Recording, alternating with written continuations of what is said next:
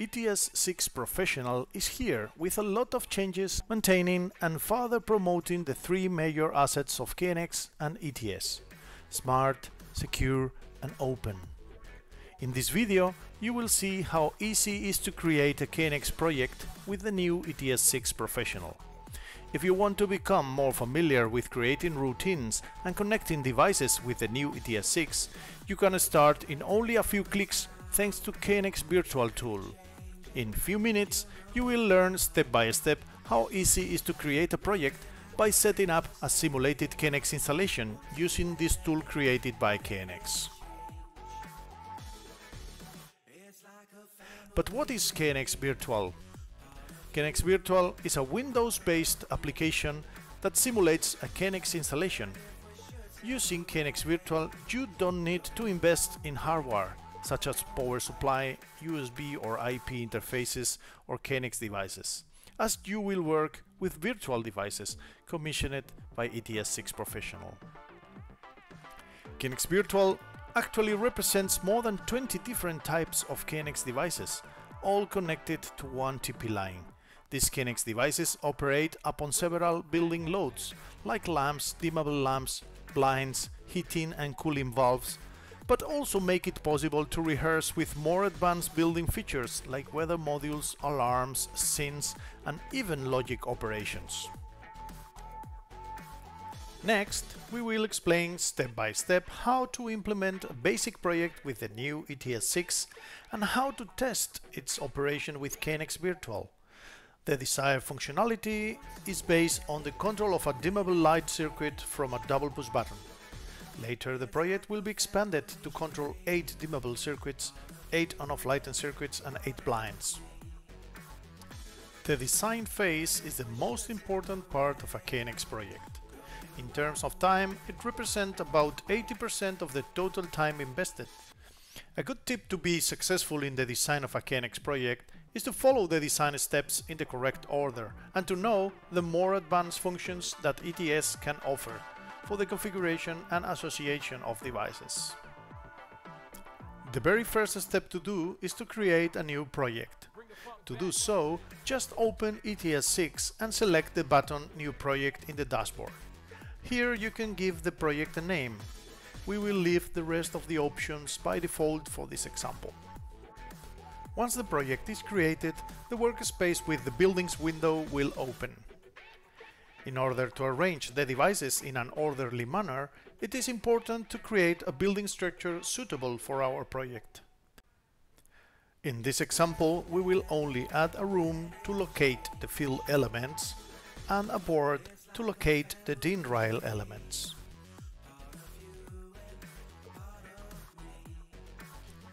Next, we will insert the virtual devices. After selecting the option Add Devices, the dialog Product Catalog appears. We must look for the manufacturer KNX association and select, for this example, the devices Clicks D4 and Dimming Actuator D0. One of the most important steps is the proper selection of device parameters. Here you will see the configuration chosen for the first channel of the push button and the first channel of the dimming actuator.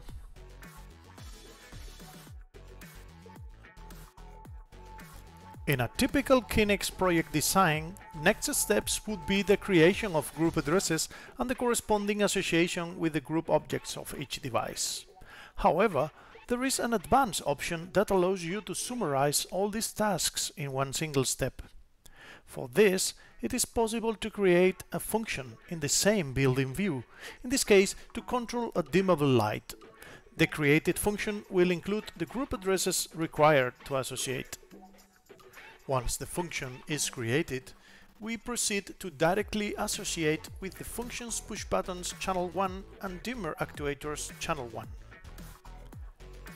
In the dialog that follows, we must verify that the association between addresses and group objects is correct. Finally, we should check in the building view that the associations made between group addresses and group objects are correct. We can filter by channel name to drastically reduce the info shown on the screen.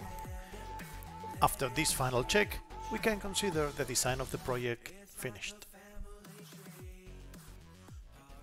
After the design phase that is already finished, we must carry out the commissioning of the devices.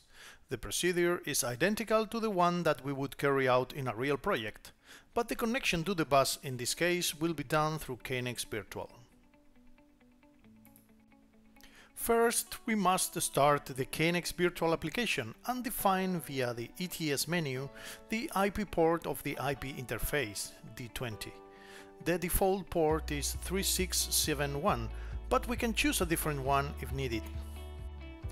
Once the application is started, the interface can be selected in the Settings Connection Manager dialog of ETS6. Then we just need to select the first device to program in the Buildings view and choose the option Download All. To program the individual address of each device, we need to press the red icon in the upper right corner of the corresponding device. This icon represents the programming button and programming LED of the device. Next, we select the second device to program in the Buildings view and choose again the option Download All.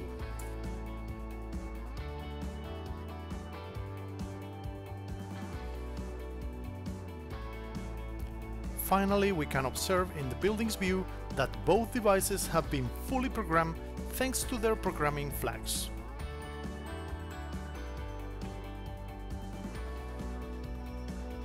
The biggest advantage of using KNX Virtual is that no physical device is necessary to be able to test our programming. KNX Virtual allows managing multiple types of devices, from the most traditional, switching, dimming lights or shutter control, to some more advanced, alarms, modules, weather station, and logic modules. There are different views in KNX Virtual to show the interaction between virtual devices. Here we can see the interaction and behavior of the first channels from the configured devices. For the push button, short and long press are possible to simulate switching and relative dimming controls. The status value of the dimmer's first channel can also be easily appreciated. On the other hand, the connection with KNX Virtual also allows the use of the bus and group monitors in ETS6. Therefore, using the group monitor, it is possible to send telegrams to the devices and see the result in KNX Virtual.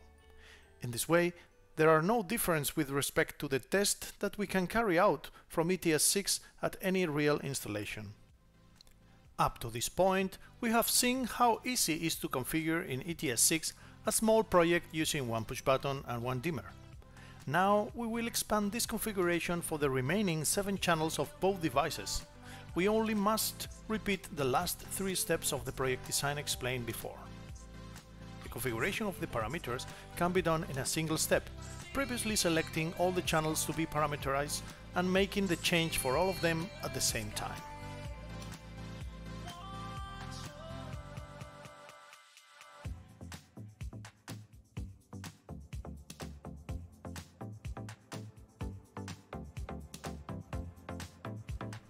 In this webinar, we have seen how simple it is to use ETS6 and KNX Virtual to learn and reinforce the basic concepts of KNX integration, interacting with multiple kinds of devices and parameters with no investment.